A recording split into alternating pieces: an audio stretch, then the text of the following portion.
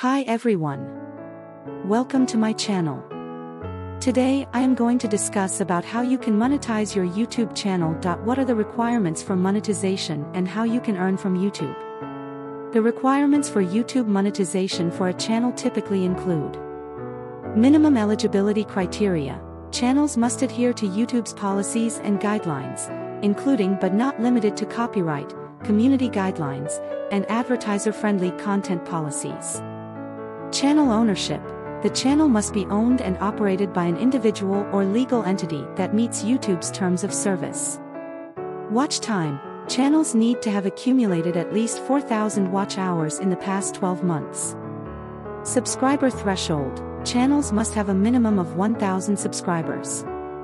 Adherence to monetization policies. Channels must comply with YouTube's monetization policies, which include guidelines on content suitability for ads, engagement manipulation, and other forms of abuse. AdSense account. Creators need to have an AdSense account linked to their YouTube channel to receive payments. Review process.